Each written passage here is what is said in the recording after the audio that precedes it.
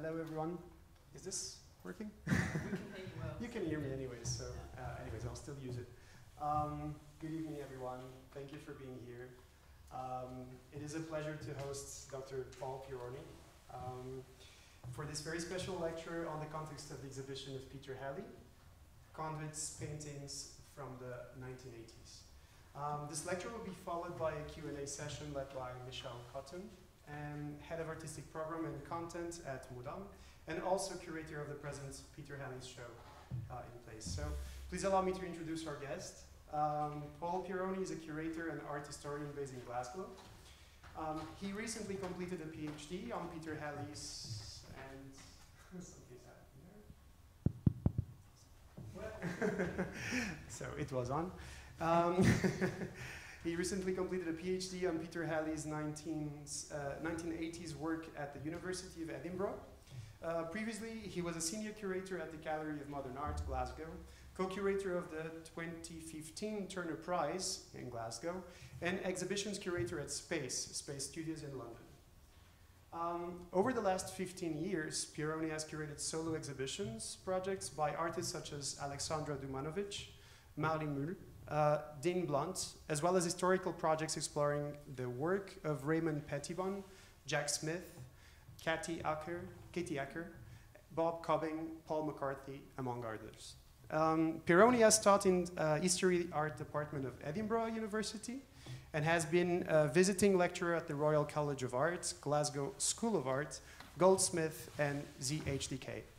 His writing has appeared in Frieze, Flesh Art, and Art Review, amongst other publications. He also contributed with an essay for the catalogue of this exhibition, Peter Halley Conduits Paintings from the 1980s, which is the name of the show, as well as the catalogue, which is also available at our shop.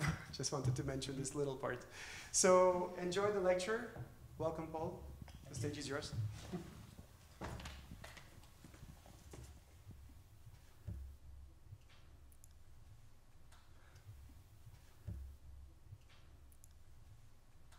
Okay, hello everyone. How are we doing?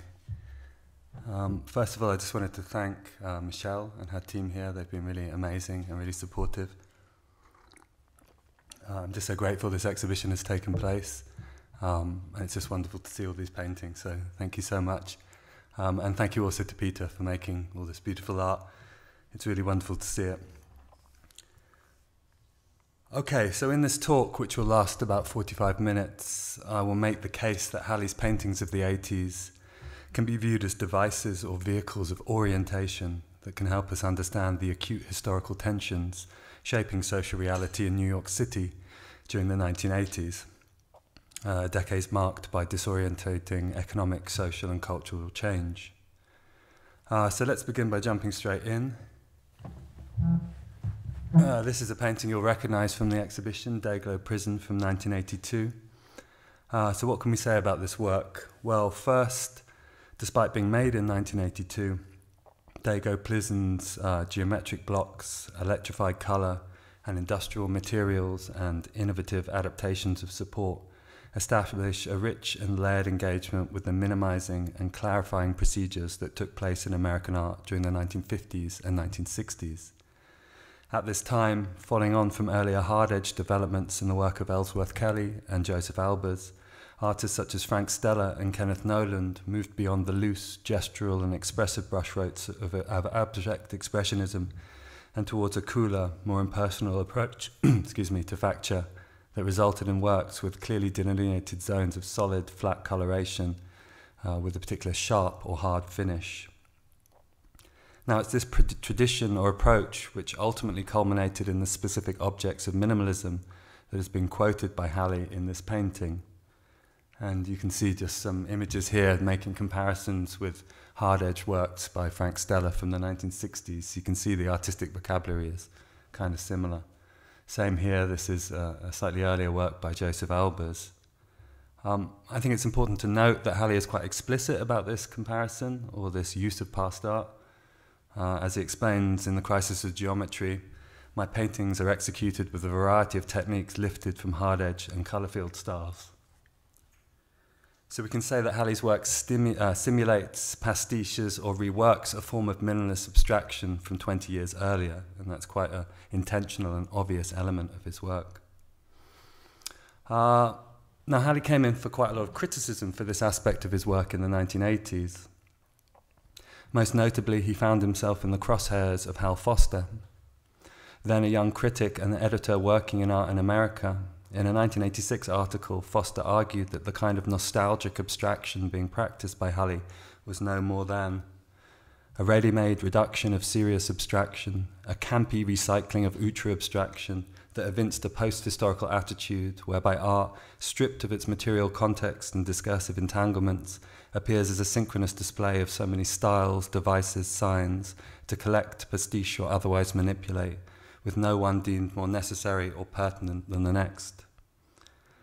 I think it's interesting to sort of frame Foster's analysis in terms of another theoretical framework, and it's that of preeminent Marxist theorist Fredric Jameson's analysis of postmodernist culture.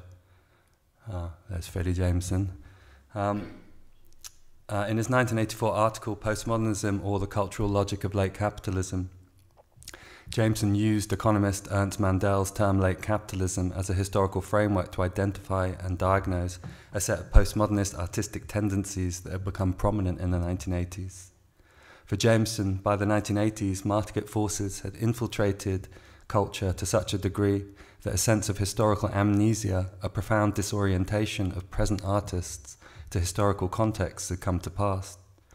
Observing the, quote, random cannibalization of all the styles of the past, end quote, at work in postmodernist art, Jameson concluded that, with the collapse of notions of progress and telos central to modernist art, postmodernist artists were left stumbling about in a state of historical blindness and disorientation, which resulted in works with a tendency towards what he variably labeled historicism, nostalgia, or pastiche. And this was a trope at work in other artistic projects from this period. This is Ross Bleckner painting from the 82, 83. And we can see immediately there's a correlation there with Bridget Riley's stripe paintings, her op art paintings from the 1960s. Philip Taffy as well, this work from 85. And we can see it's a very direct and obvious quotation of a Barnett Newman work. I think there's an aspect of this historicism or pastiche going on with neo-expressionism's return in the early 1980s to European traditions of expressive figuration from the 1910s and 1920s, movements such as Pittura Metafisica in Italy or Neue Sachlichkeit in Germany. Viewed with a slightly wider lens, it's also what seems to be going on with the rise of what Jameson calls nostalgia film during the 70s and 80s, films such as George Lucas's American Graffiti and Francis Ford Coppola's Rumblefish from 83, both of which set out to recapture, in Jameson's words, the mesmerizing lost reality of the Eisenhower era. My own interpretation is that we remain in something of a nostalgic postmodernist moment, what other theorists from Jacques Derrida to Mark Fisher have described as a hauntological moment. We are haunted by images of the past. Retromania abounds in late capitalism.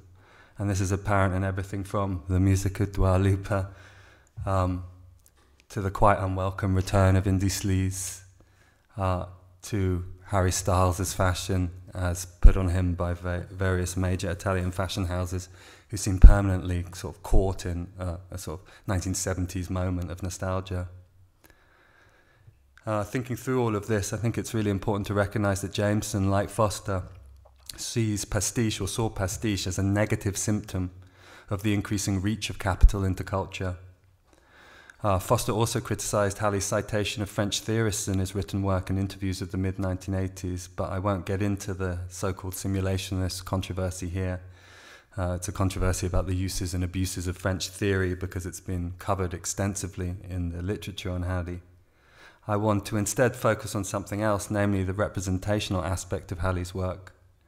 Because a work like Days Go Prison isn't just a pastiche or simulation of past art, it's also a picture of something, namely a kind of prison structure or building. And I dug out some lovely clip art pieces to see how he's tapping a sort of emblematic image of a prison.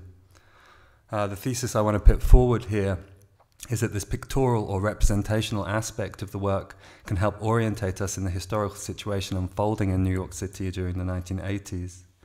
To demonstrate this thesis, I'm going to trace the development of Halley's core iconographic motifs, his prisons, conduits and cells between 1980 and 1982. Then I'll focus on one of Halley's core essays before returning to these paintings for final comments. But before getting stuck into the work, I think it's important to sort of map out what's going on in New York in 1980. At this time, after the slow going of the 1970s, the cultural scene was picking up in New York. You had the birth of punk music, no-wave and new wave music in downtown New York. There was also the emergence of hip-hop and graffiti culture in the Bronx. In terms of contemporary art, there came the... then there was the rise of so-called photomechanical art of the Pictures generation, artists such as Richard Prince, Sherry Levine and Cindy Sherman. We have also the rise of graffiti art, Jean-Michel Basquiat, Keith Haring and Kenny Scharf, amongst others. And as already mentioned, there's the rise of Neo-expressionism, which began in Europe but had American manifestations in the work of Julian Schnabel and David Saleh. Around 1981, the East Village also began to explode as a gallery location. And it's from this scene that Halley a few years later would emerge, alongside other artists associated with Neo-geo or New Geometric Conceptualism, artists such as Jeff Koons and Ashley Bickerton. This is like a really geeky graph that's in someone's PhD listing when these various galleries open. This only also touches the surface. Many more galleries opened up during this time. It's just a few more images of this scene. This is the people who ran civilian warfare outside their space. And then we have the two galleries associated with Neo-geo, Nature Mort and International with Monument. And you'll recognise International with Monument from the show, and that's where Halley had his first solo show in 1985. As Peter Shadell, the late Peter Shadell, the critic, stated in 1981, more is happening in American art right now than ever before. There is more of everything and everybody. So it was a really sort of exciting moment, a moment of sort of artistic explosion in New York. Okay. I want to now sort of trace the development of Halley's early painting, and I'd ask you to pay particular attention to the way urban and social forms, buildings, infrastructural aspects of the modern city, etc., begin to find their way into his artistic iconography. So there's Halley outside his East 7th Street studio. This was taken in 85, but he actually moved there in 1980. Just prior to moving to New York, Halley was working on paintings that he would later describe as neo-Picassoid. I guess this is a reference to Picasso's sort of analytic cubist portraits of the 1920s. As he later explained, I went through this intense Picasso phase between 1978 and 1980. There was a sense of a frontal horizontal plane in which geometric things were piled, and that's how I was thinking when I got to New York. However, once back in New York, human figures begin to disappear from the work. These are replaced by angular, multi-sided triangle and star-like geometries described by Halley as geometricized figures, like some sort of sci-fi synthetic cubism.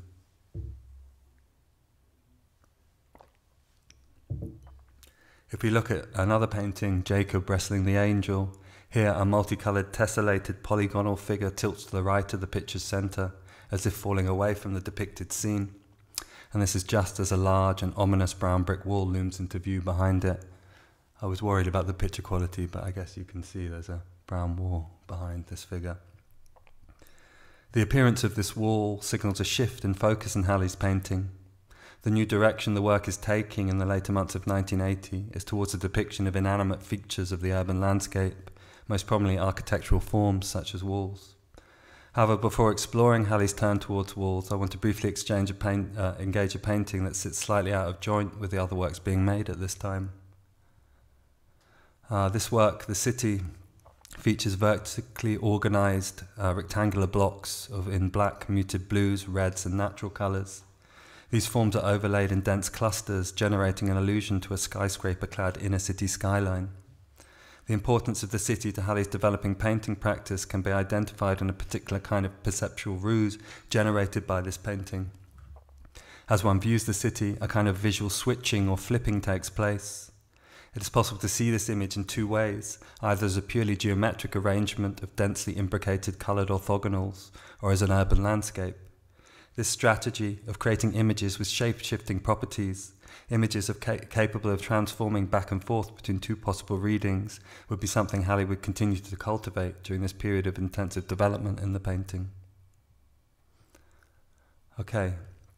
As mentioned, the paintings Halley would make through the end of 1980 and through to 1981 would focus on reductive, deadpan depictions of brick walls. This shift towards austere, imposing images of architectural forms was no doubt the result of Halley's growing awareness of the landscape surrounding him in New York City. As he would later explain, in New York I really had the profound experience that the human figure was irrelevant. I stopped trying to pile up some sort of human figure and began painting brick walls, just like home. And again, as this demonstrates, the city is sort of beginning to sort of penetrate and percolate into Halley's work. Stacked in the traditional 1 brick over 2 pattern known as a stretcher or running bond, brick walls set against horizonless backgrounds become the central focus of Halley's painting for a number of months between late 1980 and early 1981. Walls in paintings such as the Red Wall, which we've just seen, and behind the wall there is another wall run horizontally across the picture plane, dominating the space within the frame of the painting, while also suggesting that they might carry on beyond it somehow. But this turn towards walls and bricks is also a turn towards minimalist art. And you can see here, I picked a late Sol LeWitt piece to just compare the brick-like formation. I should have probably put Carl Andre here, but I'm not going to put a slide of Carl Andre up at all. He's a horrible man. Indeed, these brick wall paintings demonstrate Halley's growing interest in the syntax of modular forms, of the serial order of the brick itself as it was absorbed into the aesthetic logic of minimalist art.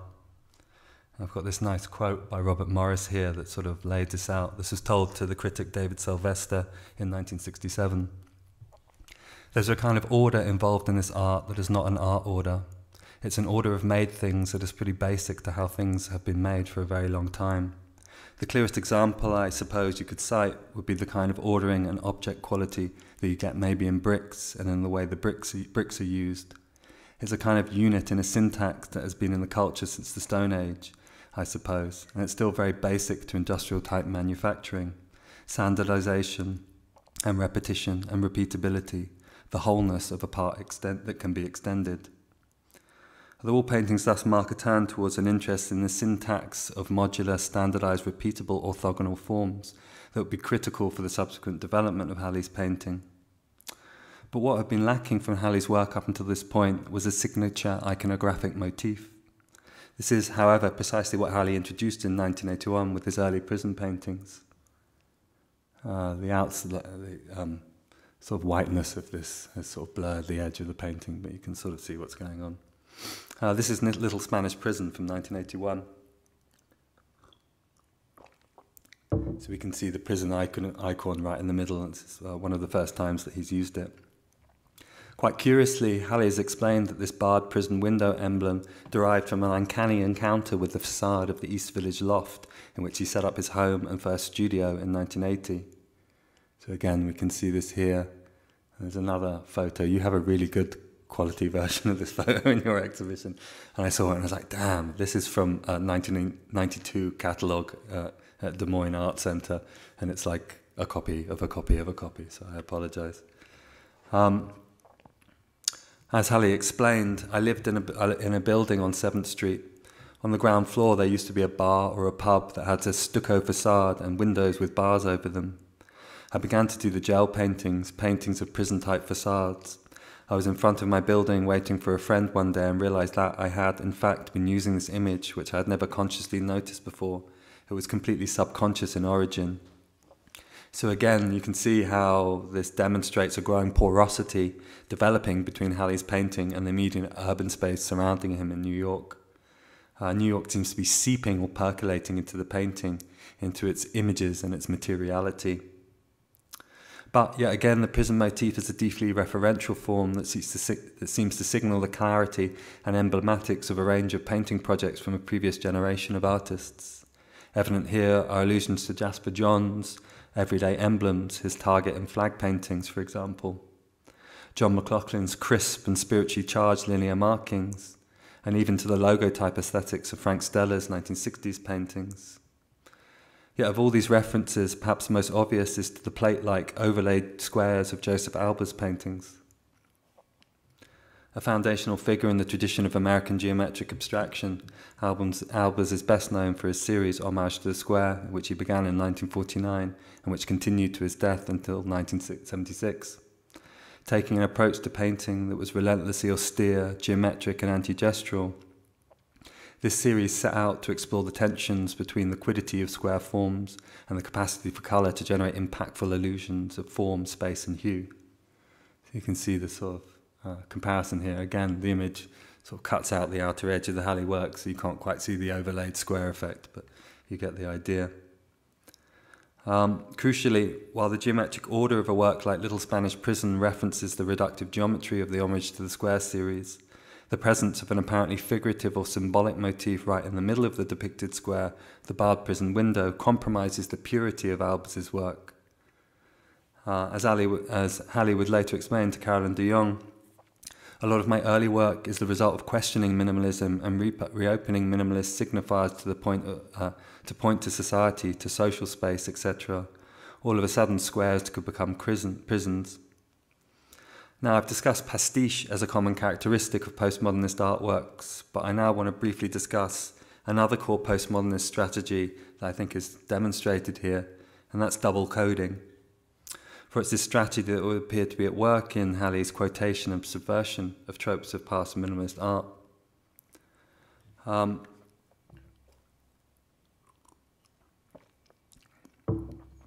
Now, if pastiche represents something like a crisis of historicity, then this kind of double coding signals something like a crisis of authorship or authorial meaning. Now, this immediately calls to mind Roland Barthes' arguments about the death of the author made in a same-titled 1967 essay. Though first translated into English in 1967, it was only 10 years later in 1977, with the publication of Barthes' anthology of essays Image, Music and Text, that this essay came to widespread prominence in America. In the essay, Barthes argues that against relying on the intentions and backgrounds of an author to establish the definitive meaning of a text, the capacity for each individual reader to find their own meanings should be emphasized. Speaking in a 2003 Art Forum roundtable discussion, art historian David Josselet explicitly aligned what was going on with postmodern painting in the 1980s with Barthes' text, and I quote, "In Barthes' canonical text, which was widely read in the 1980s, the death of the author was one and the same with the birth of the reader. Perhaps the, quote, new rules which allow new painterly permutations to emerge codify such a displacement from the writerly to the readerly. Tactics of appropriation, which are regarded as closely linked to postmodern painting, certainly fit within this category." Halley himself has cited Barthes' influence repeatedly in his interviews. Speaking again to Caroline de Jong, Halley stated that, quote, "I could never accept the hermetic, self-referential claims of minimalism. Donald Judd, for example, said that the forms of his work didn't refer to anything, that they were in fact signifiers without signifieds. In the 1980s, with the influence of Roland Barthes and others, the issue of the signifier all of a sudden became opened up again." Okay, so I want to quickly now turn to the other two motifs introduced to the painting in 1981 and 1982. You'll recognize this painting from the exhibition upstairs. Prison with Conduit is the first of Halley's paintings to feature a conduit, a rare work in portrait format. This prison is composed of two bolted together canvas panels. As you can see, the second vividly coloured lower canvas is divided by a crisp conduit of black acrylic. You can see other conduit-infused paintings here from the same period. If prison suggests an image of containment, fixity and isolation, then conduits contradict this image by symbolising movement and connection in the painting. Neither static or fixed, Halley's conduits are reminiscent of lines of past examples of minimalist abstraction. The monodirectionality of Barnett Newman's zips, for example, or Frank Stella's deductive motile stripes. Like Halley's conduits, Newman's zips and Stella's stripes are not lines of freewheeling action, as opposed to Pollock's tumbling, spinning skeins of dripped and poured paint, though you could argue that these are structural forms in their own way, but that's another conversation. Rather, Halley's conduits follow specific pathways and in doing so, they symbolize forms of orderly, controlled, systematic or structural movement. See some conduit details here. Conduits also suggest themselves as tube or pipe-like containers. Conduit, from the Latin conductus, a leading, a pipe. And this is something grounded once again in an imminent sensual encounter between Halley and the built space of New York. As Halley's explained of the moment he first began thinking about conduits, quote, "I was working on this idea of the square becoming a prison. I was at home listening to the radio, turning on electric lights, being able to turn on the faucet, flush the toilet, talk on the telephone, turn on the air conditioner. I began to become obsessed with the idea that all these natural things, air, light, noise and speech were being piped in. I began to think about conduits. As this experience suggests, we are encouraged to read conduits as infrastructural elements comparable to commonplace network systems, such as those of utilities or communication systems, or the tunnels of subterranean transportation systems. Conduits can therefore be understood as relational motifs, structures that form connections and relays in the painting between fixed forms such as prisons and another core motif introduced to the painting in the early months of 1982, cells. The first appearing in White Cell with Conduit, 1982, cells are simple square forms that mark a shift towards a higher level of abstraction in the painting. On one level, Halley's cell appeared to repeat notions of imprisonment suggested by the prisons, yet the visual abstraction of this motif is mirrored by an expansion in its possible representations, a cell having a more generic connotation as an abstract signifier, as a abstract signifier of a kind of self-contained or enclosed space. The appearance of cells in 1982, soon after Conduits, marks the moment Halley's cell and conduit motifs were in place alongside his prisons. The cell and conduit unit of motifs allowed Halley to represent a more holistic kind of network vision in his painting. You can see this here, an image of isolated units linked together by way of underground networks of conduits. This turn towards network imagery in 1982 suggested a whole new register of art historical illusion in the work. On the one hand, this early network-style painting, Two Cells with Underground Chamber, clearly resonates with a kind of cybernetic artistic imaginary that is, again, firmly rooted in the 1960s. This is a piece by Ulla Wiggin from 1964. Wiggins' enigmatic and obsessive depictions of computer circuitry and electronics are a good example of this, for example. On the other hand, somewhat unusually for Halley, given the strong rooting of his references in post-war American art, we might also frame his cell and conduit paintings in terms of an earlier moment of mechanical enchantment in art. The subtle and not so subtle mediations of modern industrial infrastructure and engineering found in Francis Picabier's mechanomorphic portrait drawings that appeared in the Dada journals 291 and 391. Okay, so going backwards, here we go. Okay, so by 1982, Halley had cultivated a method for creating an unstable symbolic space in the painting. The main aspect of this instability sees the geometry of minimalist artworks collapse into a set of spatial references to landscape, to built form, to network-like technological systems and structures.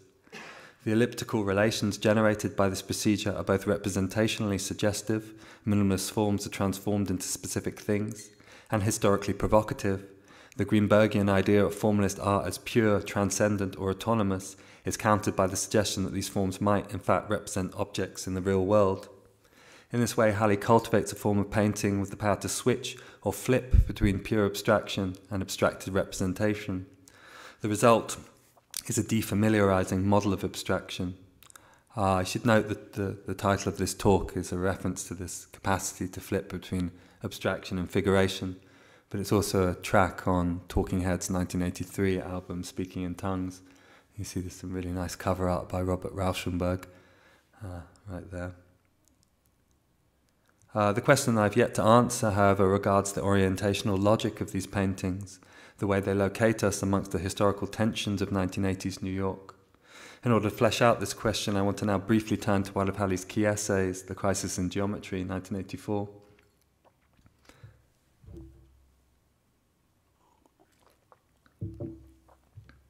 Having sent unsolicited articles to the editor of Arts magazine in early 1981, Halley soon became a regular contributor to the magazine.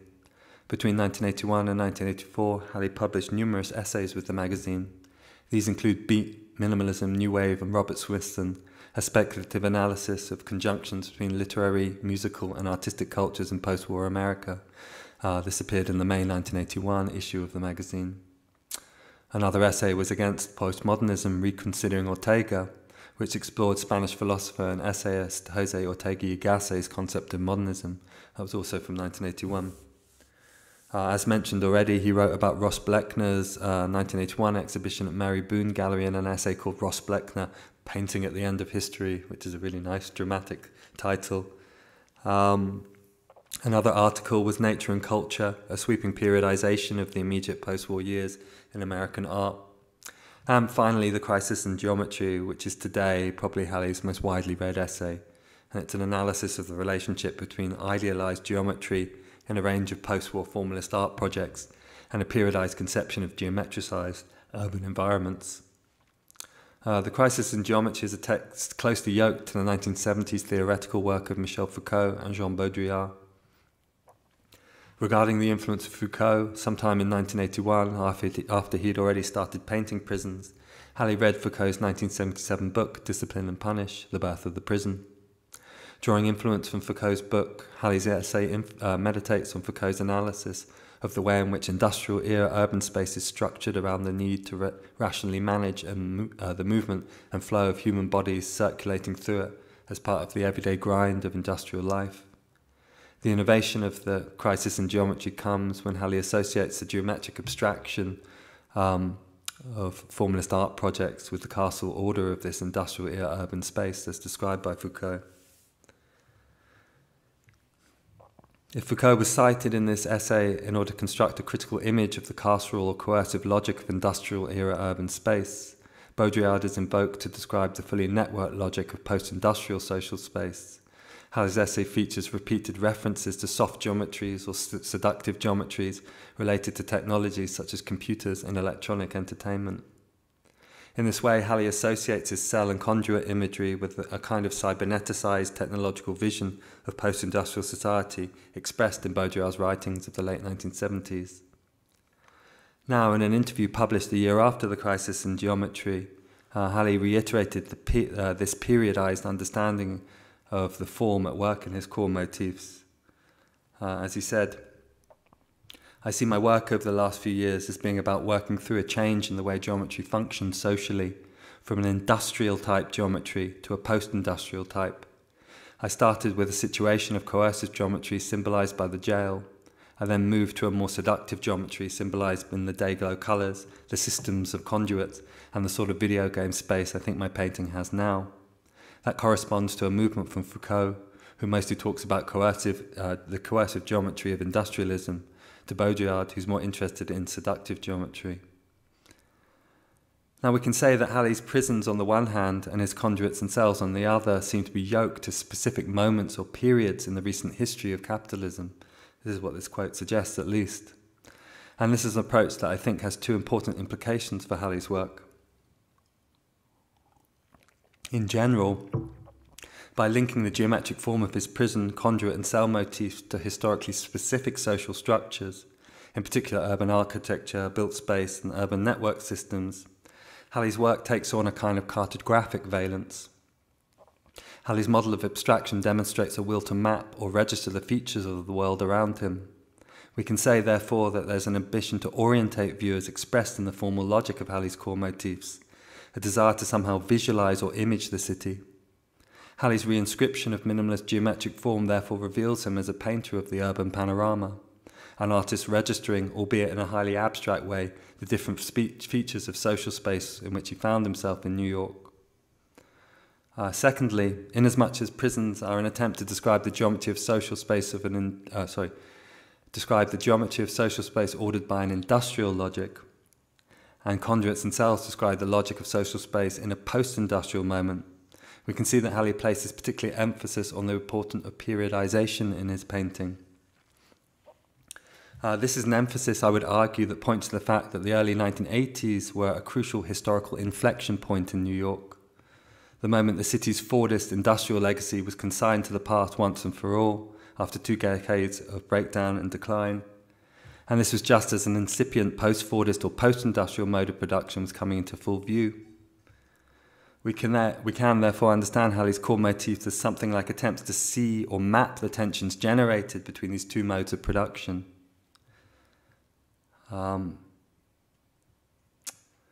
Now, the question of how to aesthetically map the historical dynamics of capitalism at this chaotic and confusing moment in America's recent history was a question also on Fredric Jameson's mind in the early 80s. Back to Fredric Jameson. As you can see, it's a common theme.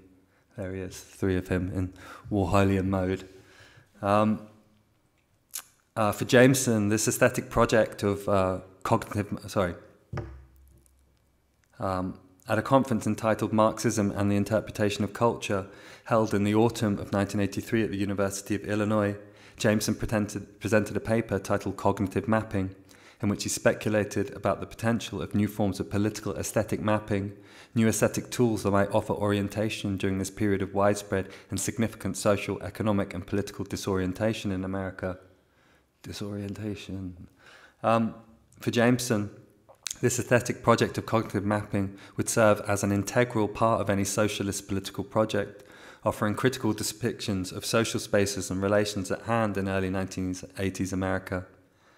As media theorist Douglas Kellner suggests in a useful summary of Jameson's position on cognitive mapping, individuals need some sort of image of mapping of their society and the world as a whole.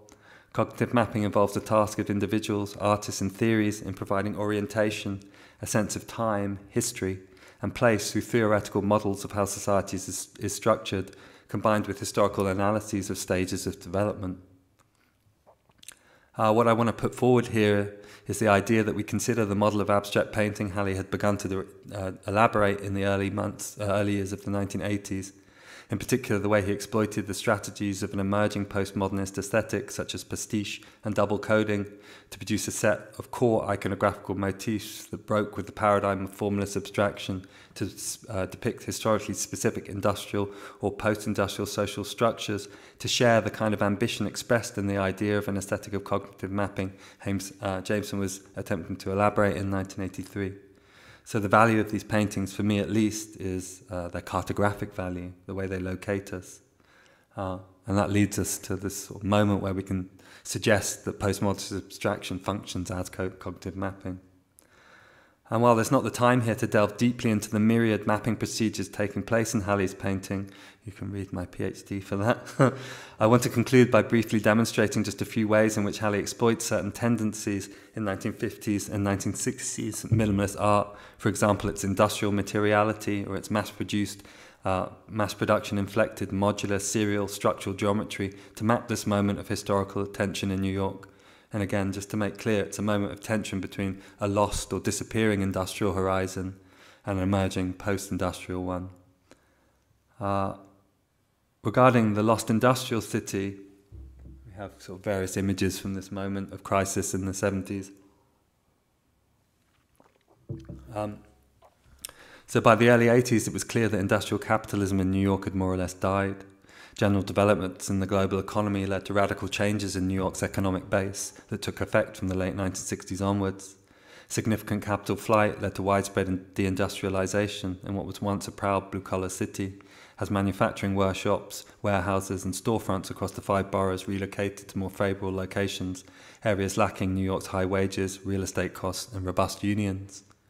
This loss of working-class industries and jobs took place in lockstep with so-called white flight, the departure of the city's middle-class tax base to the suburbs and commuter towns, facilitated by what transpired to be racist policies such as the GI Bill and racist practices such as bank redlining. In turn, this decentralization of New York's workforce, and indeed the flight of industry, had been facilitated by the commencement of construction from the late 1950s onwards of the interstate highway system, a vast network of controlled accessed highways that plugged themselves into New York, only accelerating the movement of industry and labour beyond city bounds. New York's troubles were only further compounded in the 1970s by solutions devised to resolve a debt problem that had been slowly building in the city since the 1960s.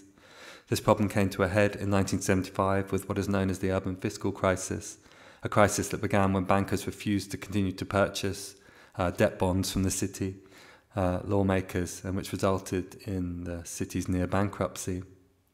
A withering program of austerity and cutbacks drawn up by an elite of government officials and financiers appointed to resolve the city's debt problem had, by 1980, not only ravaged New York's once famously robust public sector, he had left the city in a state of material breakdown and decay. As theorists Jeff Kilnkle and Alberto Descano observe, to speak of the city Halley returned to in 1980 is to describe a city more or less abandoned by the lifeblood of capital.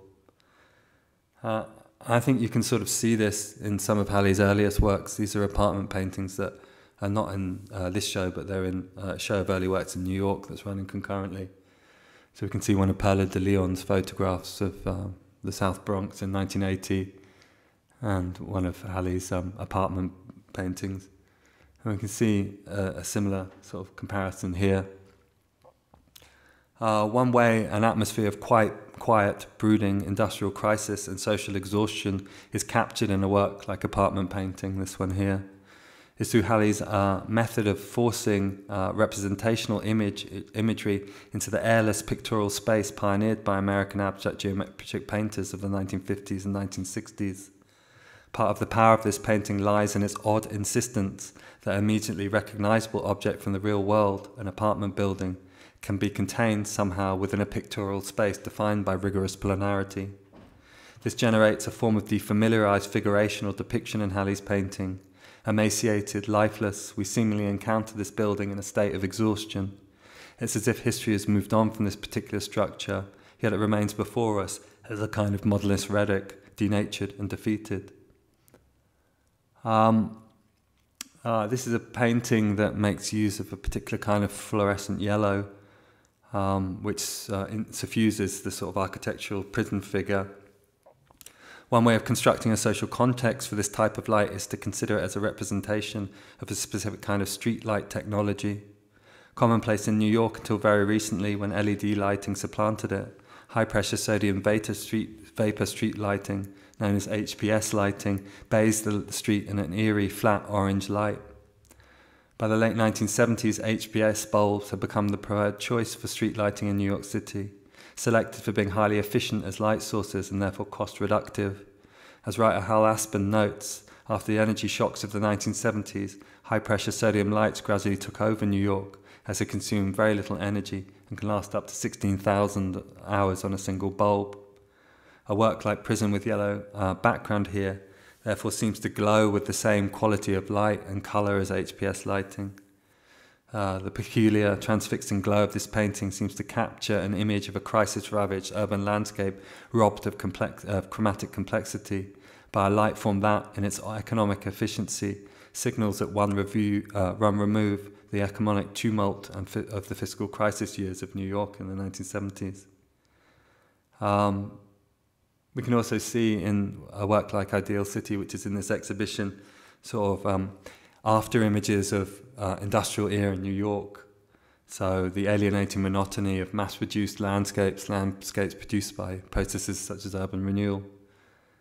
And I think this image here is quite symbolic, really. For me, it's a melancholy image of a factory, an industrial form seemingly fading into the twilight, fading into the night of history in a way. Okay, but shift in register. The 1980s were also the moment of an emerging post-industrial city. The breakdown and decay of industrial New York reached a climax in the recessions of 1980 and 1981 to 1982. However, by the middle of 1982, as President Reagan settled into his first term in office, alliances between corporate and state interests put in place to resolve the fiscal crisis were well on their way to reconstructing New York as a neoliberal post-Fordist city. And this was just as new forms of monetary capital, liberated by a wide range of regulations greenlit by the Reagan administration, began to flood into the city. If urban decay and social breakdown had an imposing impact on New York's urban subjects, the covert if not invisible, quality of new forms of privatized capital restructuring the city, alongside a more general impulse towards new technology and network systems, only redoubled this effect. And we can see this turn towards technology and network systems mapped in Halley's work too. This is his one and only moving image work, computer-generated piece called Exploding Cell, which you'll see upstairs in the exhibition. So you can see it clearly correlates with the aesthetic of 8-bit technology emerging at the same time. We can also look at these abstractions as sort of being similar to the sort of emerging computer systems at the time. And we might also relate them to the way the shadow finance industry was emerging at this time. And I think that's something definitely sort of baked into Halley's use of two separate canvases, an above visible canvas and a below invisible canvas. I just want to clarify a point here about representation, however. To be clear, the idea that the abstract minimalist aesthetic of Halley's paintings could successfully represent the systems at work in contemporary network capitalism, the complexity of a fully wired-up trading floor, for example, its myriad of telephone and computer connections, its screens and its connections to real lives and to mortgage judgments, policies, banks, legal systems, etc., is of course absurd. While this is the kind of complexity we mean when we discuss things like financial networks, it is not something that can be captured in a simplistic painting featuring squares and lines. However, this way of viewing representation in terms of correlation as a kind of mirror held up to reality or a photographic image made of it is clearly not the form of representation at work in this painting. Rather, I would argue it's the very simplicity of a painting like this, its very failure to properly represent the fibrillating complexity of new forms of network capitalism that, I would argue, successfully expresses something of the unbridgeable void between individual experience and the vast underworld of advanced capitalism's shadow technological networks. In reducing an image of advanced technological networks down to the most basic relationships between elementary geometric forms, squares and lines, and in pitching his paintings as diagrams, yet withholding captions, keys or indexes, Halley's paintings can therefore be read as reflexively engaging the very problem of representation, particularly to new forms of technological capitalism. We can see a few more allusions here. This is one often made between the silicon chip and one of the paintings that's upstairs. Halley's use of day-glow paint also seems to sort of conjure the aesthetics of screen-based technologies, iPhone aesthetics in particular. And in a 2016 interview, Halley commented on this connection directly on his use of day-glow colour, which is obviously a reference to 60s abstraction, but it also chimes with these new technologies.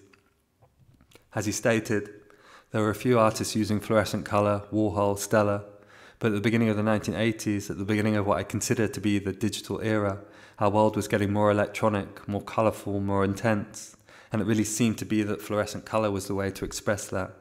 I wanted my paintings to have the light of technology. It's absolutely true that my work has become more popular with people since the iPhone came along. There's something about the idea of glowing, something that generates lights that seems to appeal to humans. Okay, pretty much at the end here, but I just want to conclude with some suggestions for the historical influence of Halley's work.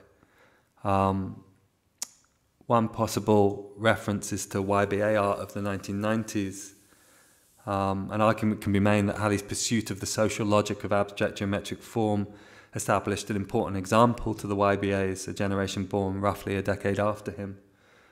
These are Gary Hume's very Halley-inflected door paintings. We can also see some sort of comparison with Rachel Whiteread's work. This is a piece called House. And bringing us right up to the contemporary moment, I would argue that there's a trend of socialized minimalism that continues today that was very influenced by Halley. We can see that in something like Cameron Rowland's work or Park MacArthur's work. And finally, this piece by Stuart Middleton from last year. Okay, that's it. That's the end of my talk. Thank you, everyone.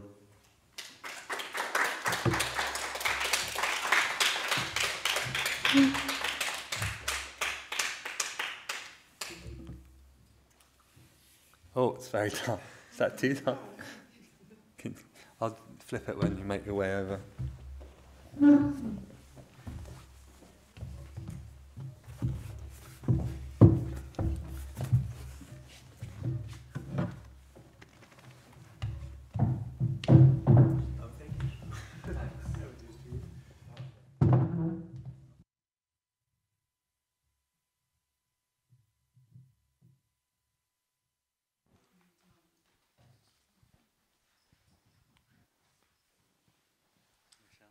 Hello. I'm good. Thank you. Maybe I can start by, while we just find a second microphone for you, just by saying thank you for such fascinating, well-timed and engaging. I didn't actually look, but I think it was so, engaging talk, but also one of the most visually stimulating talks I've seen here at Mudam. It was. I don't think Peter's ever been in the company of, or Peter's work has ever been in the company of Harry Styles. Thank you for making that link. No, it was really enjoyable. I'm sure there are other questions. I hope there are other questions for the audience, but maybe I'll kick us off. Because one of the things that has preoccupied me, of course, putting together an exhibition of an artist who's still living and working, very much part of the conversation also for our show, was the relevance of showing Peter's 1980s work today.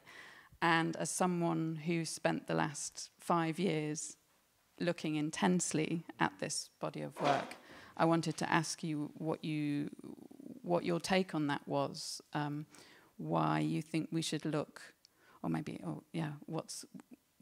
what we can find in, or how we can locate this, the relevance of this 1980s painting in our own moment.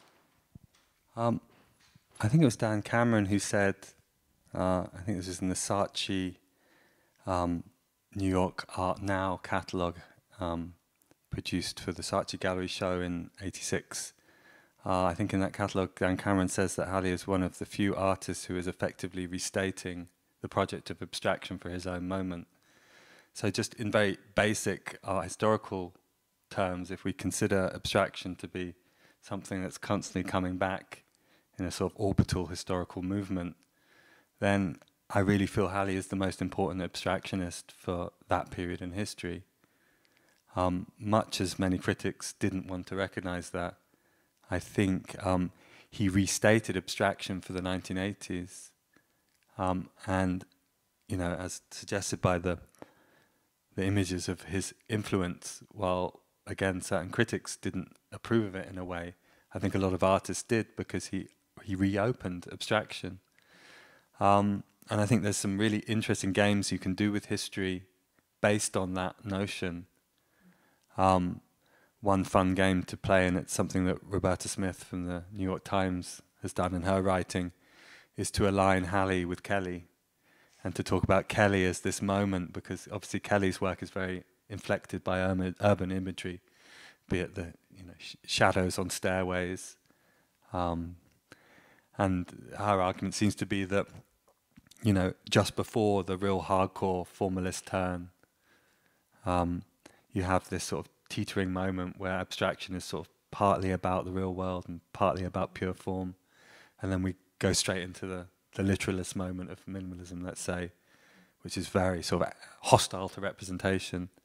But then if you imagine Halley as someone that we encounter coming out of minimalism, and again the city re-enters, the real world re-enters. So I think in simple terms he offers a model of abstraction that isn't hostile to representation.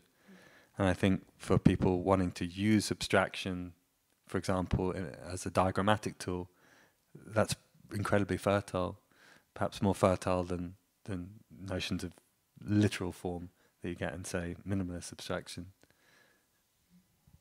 Thank you. I want to come back to that abstraction and the flipping, the notion of flipping between abstraction and figuration that you touched on in the talk also. But before I do, I want to talk to you about Halley's European... Not Harry Styles. not Harry, no. Well, maybe later. But I want to talk to you about Halley's Europeanness, or Euro appeal, because these paintings were produced in New York, and you articulate so well, so beautifully, that how their origin and their social technological moment is kind of seeps into the work. But Peter maintains that their critical reception, their primary critical reception in that era was in Europe. And I'm thinking particularly also of the first institutional exhibition in Krefeld in Germany, that toured to the ICA and to Saint-Étienne in '89, and then the exhibition organised by CAPC in Bordeaux that travelled to Lausanne, to Reina Sofia, Madrid, to Stedelijk Museum in Amsterdam in '91. Why do you think that these paintings, which are so deeply informed by their immediate environment and conditions, and condition of living in late 20th century America, found their critical kind of home, as it were, or found the critical, or spoke so clearly to European audiences? Yeah, it's a really good question, and I don't have a clear answer. It's somewhat mysterious.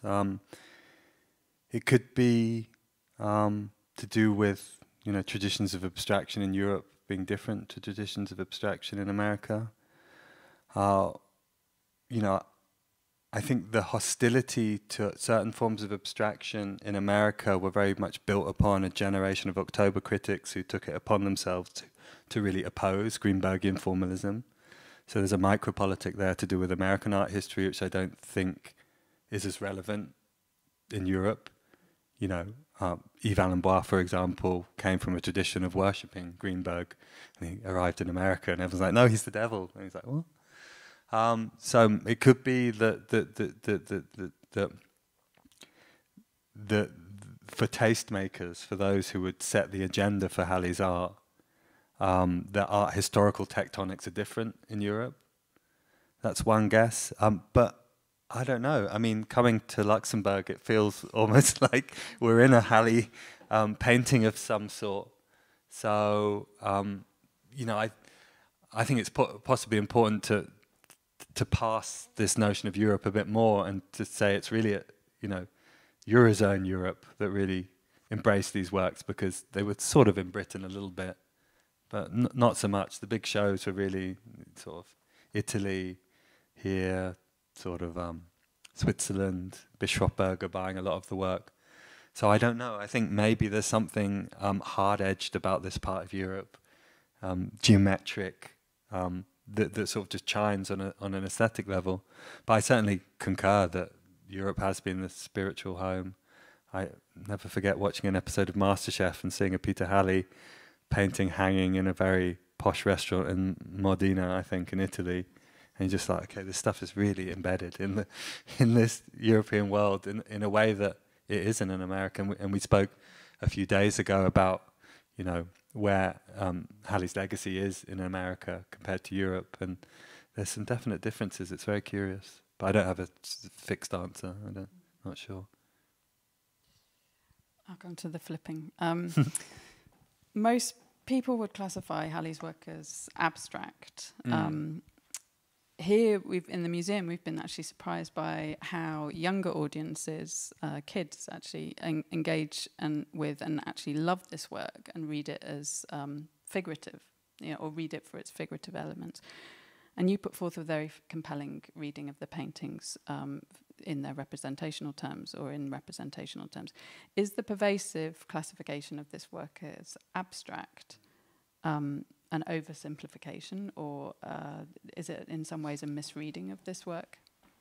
Yeah, it's funny. I think Halley's quite clear that he described, or historically, I think it was in his 80s interviews, he said that I don't consider my work abstract, I consider it diagrammatic. Again, so much of this conversation is bound up with the micropolitics of a post-Greenbergian abstraction, right? So in one sense, it's not abstract if we understand abstraction to mean pure abstraction, formalist abstraction. But I think one of the important lessons we take from Halley is this widening of the meaning of the term abstraction. So for me, these are abstract paintings. It's just they're not purely abstract. And I think, you know, it's not an accident that Halley was making kind of cubist work very, very early in his career in the late 70s and early 80s. And if you consider analytic cubism, it's abstract, but it's also representational, and its potency is in the, I guess, the movement, the journey from one to the other. So this idea that an image, a figure, can begin to fragment or tessellate or become cubic, that says so much, I think, about social reality at the moment that it's taking place. And again, why I think Halley's a really important artist for now is because he offers us a visual language for abstractly representing reality. And in an age where we place a lot of faith in realist images and documentary images, I think we lose like a theoretical or conceptual possibility congealed within abstraction itself. And you know, Halley's a master at that, sort of using abstraction. But I guess the answer would be abstraction is not like a characteristic, it's a process. And these are definitely images in the process of abstraction. They are abstracting, if that makes sense. It does. Thank you. Are there any questions from the audience? I'm struggling to see you, actually. So if you... My green. Yeah. Should have been...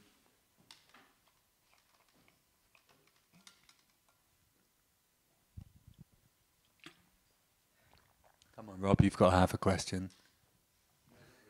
I'm just thinking about this idea of him not having his reception in Europe as opposed to his reception in... Oh, sorry. I was just thinking about, it's more of an observation really, about Halley being well received in Europe and less so in New York. I'm trying to remember what you showed alongside it, but thinking of his peers, America is just very weird. So, I mean, Basquiat was not accepted at all by institutions. I mean, he's barely, I don't think there's any of his works in MoMA's collection now. Right. So I was just thinking about that a bit. But Schnabel obviously had huge commercial success. Did he have institutional attention? I don't think so. I mean, there's a terrible portrait in the Metropolitan Opera of, who's it of again? Placido Domingo, I think. Fittingly. It's hilariously bad. Is that a crockery piece? No, no, just really crude, stupid painting. Yeah. Presented by the Friends of the Metropolitan Opera. Yeah. Yeah, I think what you're pointing to makes a lot of sense to me. I just went on a Jeff Koons deep dive like a couple of months ago and systematically watched everything online that the Whitney produced for their massive Koons retrospective. I think it was probably the last show they did at the Brewer Building, so 2016 maybe.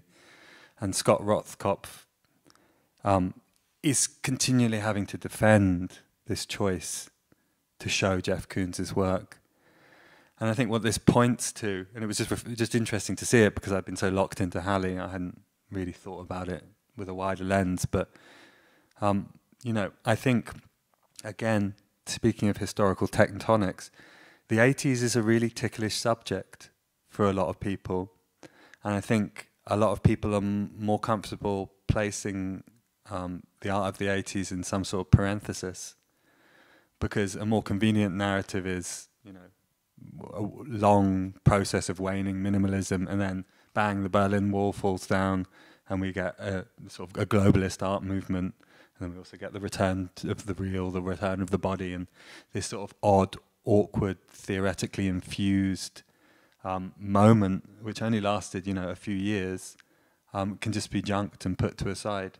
I think also like the fact that this was art celebrated by blue chip people at a time when a lot of money was flooding into the art world, a lot of money, an unheard of amount of money. It's hard for us now. We're so used to this finance infused art world, but the shift from the 70s to the 80s in New York was mind blowing for people. I mean, they had something similar in the 60s with pop art didn't sell in America. It did, but it didn't sell to sophisticated people in New York. It sold to industrialists in the Midwest, and it sold in Chicago rather than New York. And the first people to buy pop art, I'm told, were German industrialists. You know, desperate for some, I don't know, to invest in, huh? Yeah, people like Ludwig, and what's his name? Zwerner's dad. What's his name? David Zwerner's dad. Rudolf Zwerner. Yeah, sold a lot of pop art, and so people like Warhol sold first in Europe, not so much in the States. But I think in the end, it's. I've not read the book, but I wonder if it's a kind of that thing David Batchelor identified, chromophobia. You know, the idea that if it's brightly coloured, it can't be serious.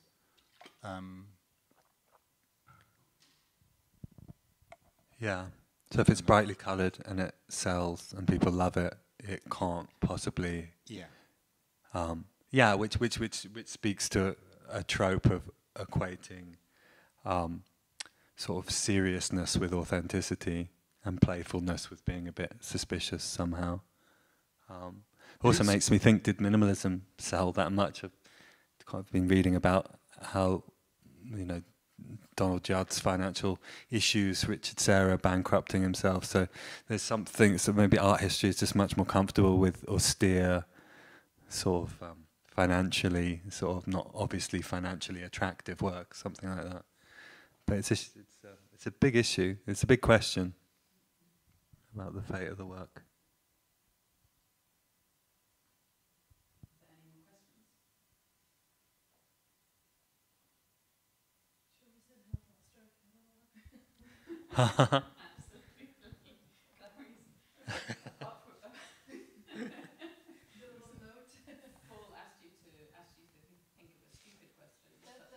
That's the question. What?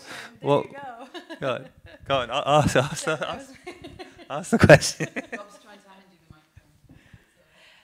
No, I really don't. I'm going to repeat what you said. No, I'm truly awful at this. I mean, I will not speak into him. Okay. I mean, the question of Hal Foster's original critique is really sort of complicated and layered. I think it's hard to separate it from the moment, and I think Halley was maybe a victim of circumstance. But what I can say is that if you look at Foster's critique, or you look at similar critiques that made their way into Yves Allenbois' work, you know, there just simply isn't that much attention being paid to the painting. Most of it is about the essays. It's a reaction to certain theoretic formulas that are located in the essays, and that's all good and fair, but you know, I certainly feel that this sort of critique of simulationism, it's basically, you know, worrying about how images become duplicitous and problematic through their accelerated circulation. But for me, at least, the best thing we can do to confront that situation is to pay attention to things, to really look at images.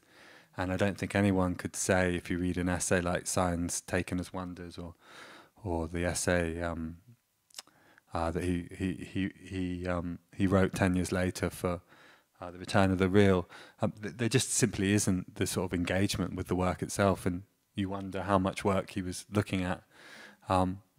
So again, I think really looking at Halley's work is an important task, an important project, and that's maybe not what was happening at the time.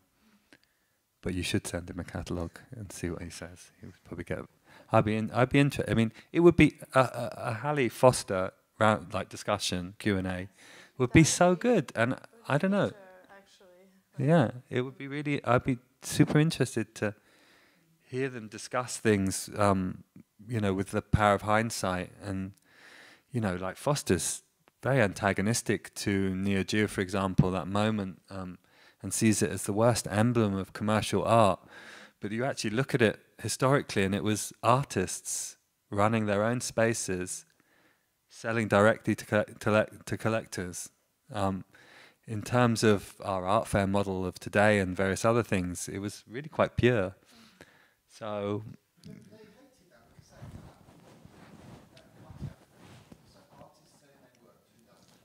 Yeah. That's not how it's supposed to be. We're supposed to write about it. Sorry. They were supposed to write about it in their magazines, Yeah. and then the institutions were supposed to get excited about it, Yeah. and then the industrialists were supposed to buy it. The idea that artists cut out those the critics, essentially, it would have infuriated them. Yeah, yeah, and especially Halley with his writing, and you also think of the Collins and Milazzo stuff.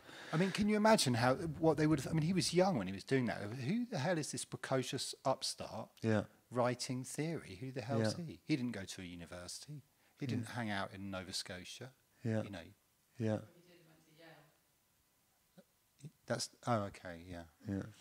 But was that on... But that wasn't... But the October people didn't go to Yale, did they? I don't know.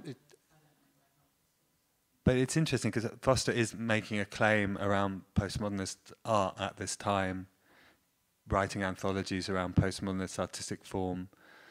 And it's, you know, an irony that I can't get my head around is the fact that in 1986 he writes The Crux of Minimalism, which ends with certain arguments and conversations about the possible social readings of minimalism that grate against its purported hostility to representation. So he's doing what Halley's doing at the same time, but that makes me think that you're correct, that what we're actually dealing with is social relations and not cogent art historical arguments.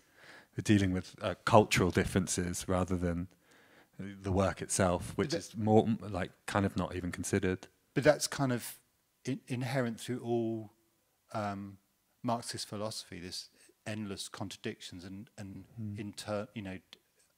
internal just struggling with their own hypocrisy. Yeah. I say that as a fan of Marxist philosophy. I'm not. I say that as a Marxist. Yeah. Well, in some sense. Yeah. Maybe that's a good place to end it then. The Marxist struggle, Marxist eternal struggle. It only remains for me to thank you once again, Paul, for bringing your extensive research and thinking on Halley to Luxembourg and enriching this exhibition and catalogue, which I can hold up now for the benefit of which Antonio mentioned earlier tonight.